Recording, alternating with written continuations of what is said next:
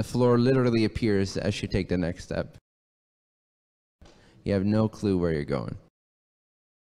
The illusion is that you think you know where you're going.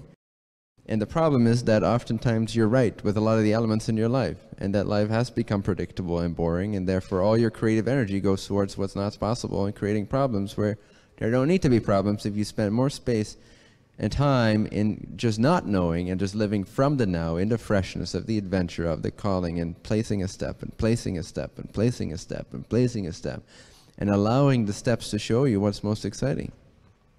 And as long as you don't have any fear to act when it does feel right to act, when the timing does show up, then that's a completely safe way to do it. And in fact, I recommend it. And then you learn, over time, you learn to completely trust that, to the point where you know that if you try hard to make it work, when it's not in flow, when it's not just the timing isn't showing up, you're actually creating problems and detours where if you just waited one more day or 2 more weeks or whatever, it just showed up on its own. It was the perfect timing, and you didn't need all the time and resources you thought you needed to create it, right? Whereas if you then start creating it prematurely, you do need all that time and resources to create it. The universe is very efficient in its organizing principle, but only if you're connected to your calling will you be sensitive enough to notice what's truly in flow and what's not in flow versus what you're resisting or not resisting. Sometimes it's a little difficult from the outside in to tell if someone's just resisting or postponing, or if they're waiting for the proper moment and it's not there yet. But when you become sensitive enough and practice enough, it becomes easier and easier and easier, and then you're just like, yep. You just know that the best thing is going to happen so swiftly when you don't try to force it before its moment arises. And then the moment arises. When it doesn't, it's like, oh, there it is. But then there's no resistance either. There's no like stories or like, wait a second, I'm having an emotion. I'm not saying it never happens, right? But there's just this complete availability to like, oh, there it is, naturally on its own. Whoop. And then it happens in a fraction of the time if you were to actually try and do it and plan it. And if you could live like this with everything, it means you compress the amount of time and energy you lose working and doing so many things that are otherwise done in 100th of the amount of energy and time and space it would need. So now that means you can do 100 more things within the same period of time, or 99 more things. With the same amount of energy, you can create 100 times as much, so to speak, because you're trusting in the timing of things. But this requires that you're free of resistance. And this requires that you have a positive relationship, an it's possible relationship with uncertainty. Which means that you need to have a positive, conscious relationship to your calling, or to who you are, what you are. Come from that state of being and be confident in it. I want to just underline that, the importance of not associating, or it can be associated but not mistaken, your calling and your identity, your mission, your purpose, whatever it is, with the vehicle that you choose to express it through. So it's very tempting, especially if you're new to being able to recognize what your calling is and being able to come from that state of being no matter what. When that's still kind of novel to you and you're somewhat wobbly at it, but you're getting better at it, and you start getting like a vision that comes from that connection to that calling. And maybe just to start a business or a project or organization that can fulfill that intention, or a series of intentions that are very conducive to channeling that calling energy into people's lives. It requires experience or just remarkable clarity and integrity and authenticity to be able to, throughout that trajectory of starting that business or organization or project or whatever it is, to consistently remember that the calling is not the thing, it's not the extension. And so in this way, you're able to always navigate, to always course correct, to always adjust, because you're not identifying the truth with the means.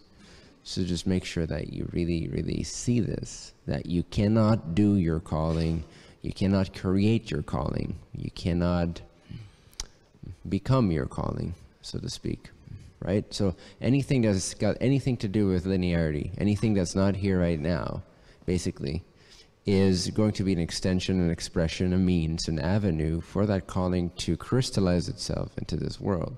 And that's beautiful. But the vehicle changes. You don't always drive the same car. Sometimes your car's not available, or you need to upgrade. So don't get attached to the car. You want to be able to get to where you want to get to. You want to be able to transport your body. It's not about the vehicle. So if you can maintain that awareness, then it's easy for you to quit your job, or take on a new job, or create a new business, or change the business around, or redesign it from the ground up, or fire a couple of people, hire another couple of people, or whatever is required for that change. Because your fulfillment comes from the clarity with which you've learned to recognize the truth of what you are, and you've seen that it's independent, it exists independent from anything that you could ever do or create or manifest. Now, the more you start manifesting and seeing the distinction between your calling and your manifestation of the calling, which is beautiful. There's no separation there, but the calling, it supersedes. The calling is far superior to any one of its manifestations. It can be housed in all kinds of different bodies, right? And that is what's happening. The calling actually is universal. It just has different flavors depending on the blueprint of that individual lifetime. And so it's housed, the one calling, if you will, is already housed in an infinite amount of bodies. And so the same goes on a smaller micro scale, is you are able to house your calling, your portion of that calling, into all kinds of different avenues and vehicles. So keep that flexibility. Always recognize that ultimately no circumstance, that you are not dependent on any circumstance. Since we understand the power of environment upon the unconscious mind of every human being on this world, now that we're aware of that, it is our responsibility to also alter the environment as one of the means in which we get to inspire humanity. So those prototypes are excellent examples of what works, what doesn't work, optimize it, and bring that out into humanity until every city is designed that way, right? Until every social structure is designed that way, so that everyone that gets born into the civilization is naturally focused on what is possible. To actually get that momentum going and get into the habit and gain some experience with what it's like to look at something in your life and either eliminate it, upgrade it, or replace it with a design that better suits the expression of your calling. Use a physical example, like actually physically go through your house and just look at each object, like in your house, every single little object. Say, does this make any sense? Like, is this, what's the intention behind this? Make everything intentional. And this will give you a little bit of a tangible practice, but then you can move on to, you know, some of your relationships, or some of the dialogues in your relationships, or whatever business or career you're working on. So, but sometimes I think it's helpful for people to start with something really tangible. Just look at an object, because the process is the same. You're comparing it to your calling, if you will. You're just holding it in contrast to the light of what lights you up, and you see, does it make sense for this to be in my house or not? And then you start getting these little intuitive psychic glimpses of the past, like when you bought it, where you bought it, why you bought it, who you were when you bought it, what the intention behind it was, what the unconsciousness behind it was. And then you can sort of start clearing out your house in that way. And then you can extend that into the more abstract or non-physical elements of your life, if you will. Someone that's really aware and confident in the independence that they have, because their fulfillment comes from the state of being connected to their calling, and they know they could, if they had to, express it in any condition, whether they're sleeping on the floor or in a 5-star mansion, whether they have a paycheck or a lot of money or no money whatsoever. Once you realize that the only bodies that really matter to fulfill your calling in this world is the mental and physical body. And you have these, and so you're free. When you realize that, you can allow them, first of all, to become a crystallization, an expression of your calling more fully saturated with an awareness of that state of being that's never dependent on other bodies, right? That's the first freedom as an entity, as a body. It doesn't have to be a certain way. You just flow with the moment, and you believe anything's possible, and if people come together with that intention, truly magical things happen. And all the reliances that you thought were helpful, they were actually anchors holding you back. It's a pretty clear indication. The more flexible you become. Doesn't matter that at a certain age or in a certain stage or phase of your life, you may not suddenly feel like, oh, actually, you know what feels conducive is for me to settle down for 6 months, stay in one location and not travel, you know, or move to this apartment and just stay there for a long period of time, or be in a single relationship for a long period of time. So you may have a phase where that feels to be a more conducive environment for your calling, but it's not the same as an attachment. You're still intuitively generating that, and it's still from a state of flexibility. And if the next day it turns out to not be the case, you're not in a funk about it, because your calling is not identified with the means you have chosen to express yourself through. You'll always keep that quote-unquote separation between what you really are / your calling and your circumstances. Always see how independent your state of being is. You don't need anything. If there's a confusion regarding, okay, how I'm going to monetize my calling, then either you haven't really found your calling yet, or you're just not really that connected to it right now, because if you are connected to it, you don't care where you live next month. And so you don't care about how you'll get the money to live there next month, because you have no clue what next month is going to be like. Right? The more you become an expression of your calling. Your body is your first vehicle, right? Your mind and body are the first avenues that house the calling. And so those need to be addressed first. Now, after years of practicing that, these bodies, these avenues, will become so fine-tuned to the calling that you are able to not need these bodies to be dependent on other bodies of work, right? So you can take these bodies, those are your first rights to freedom, if you will. You can take these anywhere at any time, and you see that you can always express your calling into this world through these vehicles that are part of this world. So it doesn't matter where you go, where you are, you become less and less attached to having to be in the same place necessarily, or with the same person here or there, or with the same plan for the future. And this is a gradual process. Don't force yourself to go all out, because there may be some backlash, which also you could address and deal with. It's not a big deal ultimately, but take it at your own pace, but do experiment. What are you currently holding on to and projecting into the future? How far are you projecting into the future? And in most cases, you'll see that the people that are most connected to their calling, they have the least of an idea what's going to happen next month or next year. Truly being turned on by your calling versus sort of knowing about it, but still like, where am I going to live next month? And so then your intention is not truly to live from the calling moment to moment. And again, the calling is never a goal. It's always here now. It's always where you're coming from. So if sometimes in architecture, if a lot of money, it's actually not conducive to always check in where you come from, right? Sometimes no money or no promise of money is a great architecture to always remind yourself where you're coming from and actually generate happiness there.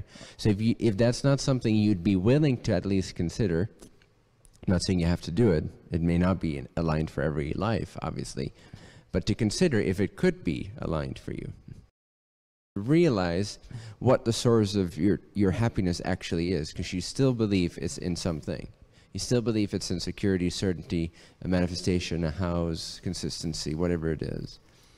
So then over time, you know, you'll find you get reflections, and it's not this, it's not that, it's not this, it's not that. If you can accelerate that learning process, that maturation process, and really through clear exercises, using your imagination, really get clear to your entire psyche that what you really want and why you do everything you do is to be fulfilled. And then you realize that fulfillment is not the result of any of the things you're currently doing. Then suddenly you become willing to shift all that attentiveness to the calling, to focus on where you're living from, not where you're moving towards. And now everything will be a fresh, unique, flexible expression from your calling, not towards your calling. And then you can suddenly imagine, oh yeah, wait a second, now that I actually prioritize my fulfillment through my calling rather than trying to get somewhere, because I still believe that that will give me happiness. Now that I've actually made that shift, now I can understand why someone would do that. Because the happiness is not in the money, the stability, consistency. It's in living from the calling. And so sometimes the design of limiting how much money you make could actually be, or just limiting the consistency or the reliability with which you get a paycheck, could actually be a great design in some cases for some periods of your life for certain deepenings in the calling. Trust life, flow with life, so that the challenge and the guidance system doesn't have to transfer into physical catalyst, which is usually when stubborn people only begin to pay attention, is when things have become so materialized out of alignment that there's no other way for you than to pay attention or die, right? Or be completely unhappy. So don't go there. I mean, don't postpone it. Like, if you notice you have a lack belief, stop yourself. Don't even continue the dialogue, whatever the dialogue is, or the project or the activity. Notice the lack belief, make it a habit to, when you notice the lack belief, that's the time to stop yourself. That's the time to check in, to pause. It's the best time, because that's when it came up. Why have it come up, which is the function of the guidance system, and then shove it back in, saying like, oh, thank you for showing it to me. Let's just wait till it arises again. And again, and again. And when are you going to pay attention? When the consequences are harsh enough. And so your higher self is compassionate enough to give you all kinds of crap until you pay attention. You're all extremely creative and resourceful. You're just applying it in what's not possible. You're always imagining what's not possible, the doom and the gloom and the I can't and it's not because of this. Always seeing the obstacles. It stops the energy from moving into the physical body to actually make a difference, to change, to operate on inspiration, etc. So you're literally, it's a self-fulfilling prophecy. As soon as you begin to focus, it's not even a belief. As soon as you begin to focus on something is not possible, you're beginning to believe it, because you're beginning to make that real. See it, feel it, be it, operates 100% of the time. You just oftentimes don't know that you're doing it. So you need to make conscious what you're seeing. What are you picturing? It's so important. You got to be able to alter consciously what it is you're picturing. And is that picture, again, every topic is two topics. It's either the lack of what you're imagining, the not possibility of it, or it's the abundance of it, or the possibility of it, or the presence, or the flow of it. Are you imagining the thing you're thinking about on the side of positivity, so to speak? So, and as soon as you shift that, all that creative energy and that resourcefulness suddenly becomes available in terms of what is possible. And as good as you were about worrying and not moving and getting stuck and planning out the next 40 years of your life, suddenly you're that great, all the next 40 years of your life, all that planning goes into the next 2 days. So you're squeezing all the creative energy of 40 years into the next 48 hours. So much stuff you can come up with. And then you find you have so much energy, you do it again the next 48 hours, right? So you just carry those waves with ever greater realization of the capacity that you have as a creator. Just make sure that you check in with yourself. What am I picturing? What am I imagining? Is it of a positive nature or a negative nature? Very simple. And it's not about you have to always feel good, you can't feel bad. It's not the typical positive negative conversation. It's just every topic can either be the abundance of it, the possibility of it, or the impossibility of it, or the lack thereof. And you're always imagining on one side of that equation with everything you're thinking about. You're either feeling it's not here yet, it's over there, not here, or you're feeling that will be really exciting, and I feel it here now. And so what's the action that's inspired from that, right? And this is so helpful to understand also when you're living from your calling, when you really are in the state of being of your calling, you're supported by sort of this universal archetype of knowing everything is possible. When you're really connected, you don't have to play these games. But these games can be helpful because we all get lost sometimes in overthinking physical reality. So then it's good to check in, am I on the lack side of things or the possibility side of things? Always be on the possibility side of things. And you never feel like you're getting stuck, and you'll never self-prophesize or create that. That's the guidance system right there. When you think of something that's truly in alignment with you, it's a complete yes. Because the calling, you might have a reaction to that yes that's one of doubt, right? The mind may come up with stories, but what about this, what about that, and go back into what's not possible. But the initial result, often when people are like, is it a yes or a no, I don't know, it may have been already a yes, but now you're over-doubting it. But the instant that you think of something inspiring, if it's a yes in that moment, it usually is a 100% yes. Then the process of like resolving whatever lack beliefs you have about that change is the process of upgrading yourself to match the vibration of that vision, of that dream, so that now you can constitute it and be it and actually act it out. Being distinctively aware of what's in alignment, what's not in alignment. So, and that includes, people forget that that includes their own talking, their own thinking. That's the most important part to put back in alignment, is your own thinking, your own visualizing, how you're using your imagination. Because you're always creating something. Whatever you're going to focus on or towards, that's what you're going to create. That's what you're going to see the possibility or impossibility of. So it's always a self-fulfilling prophecy. So you have to be the one, because no one else is going to do it for you, except in rare circumstances. But you have to be the one that monitors yourself. True witnessing, true observing, true checking in with yourself is absolutely devoid of judgment, yet it has discernment. The more you gain confidence in your capacity to be the infinite creator, to not be affected by circumstances, and to bring to that a creative element, remembering it's a video game and you're already doomed, okay? The video game is going to end, it's going to break down, at some point it's not here anymore. You're not here to survive. You're already eternal. You're here to play. Don't mistake the eternal identity for the character in the video game. Right? And when you give away the structures of your current life, which are all man-made, then that emptiness is such a fruitful space from which to give birth to true creativity, true flow, true fulfillment. And you're fulfilled with nothing. You're just like, it just feels good to do this for someone, or to create this, or to spend way too many hours on one single detail of a trip you're planning for a few people, when you should have been doing all these other things, right? But it felt so good, just obsessing. Yet the obsession was not lack-focused. It wasn't an impossibility. It wasn't a concern. It wasn't out of worry. It was absolutely out of sheer passion to perfect a single detail that will not be experienced by that person for longer than a split second, but what it causes in that person is so worth the experience that you're spending 15 hours trying to figure out how to create that one single detail in their life. And you felt better than ever, and you don't get shit in return. The more you get used to that space and you trust that space, the more the universe will provide for exactly everything that you need. Doesn't mean you shouldn't take action when an opportunity arises that's in alignment. You do. You just naturally operate.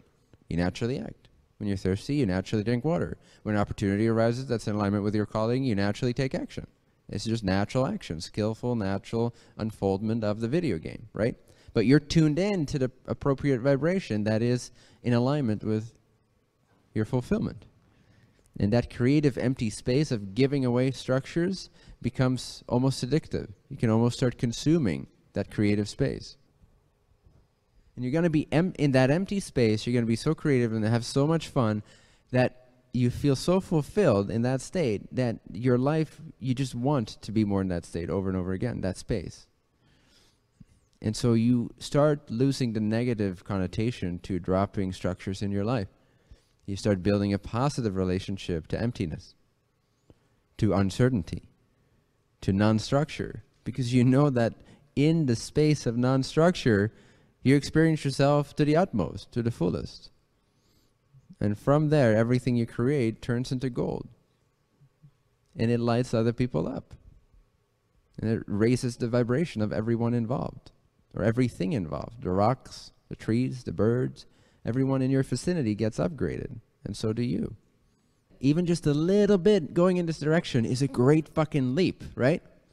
If you can make a small alteration to your life and make one that you feel confident in, that you can be consistent in, you will back yourself up with trust over time. You will build up that trust foundation.